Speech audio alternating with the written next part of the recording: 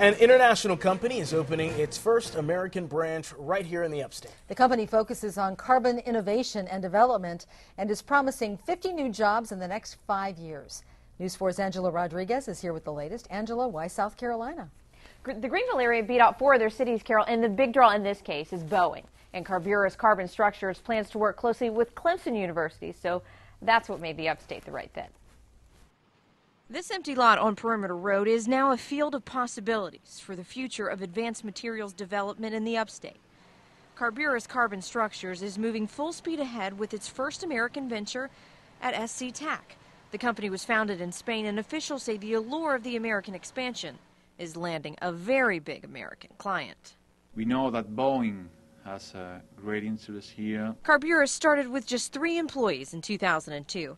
But the carbon products it designs and engineers in Europe have made it an up-and-coming player in the aerospace and automotive industry. Our main client in Europe is Airbus. And the technology continues to evolve.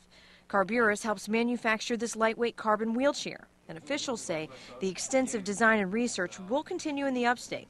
Local business leaders are getting their first glimpse. These cufflinks were manufactured by the company. These are 100% carbon fiber cufflinks. Wide variety of applications that they apply. Carbures initiated the relationship on the internet. Greenville Area Development Corporation set up the first meeting, but the final meeting was in June, half a world away at the Paris Air Show. Company officials called Governor Nikki Haley very influential.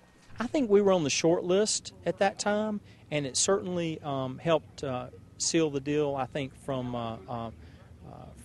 an overall perspective, yes. Carbures plans to partner with Clemson University for innovation and design. Officials anticipate hiring engineers first. Manufacturing jobs will come after that. Once the new building is complete, the plan is to have it all in place by next fall.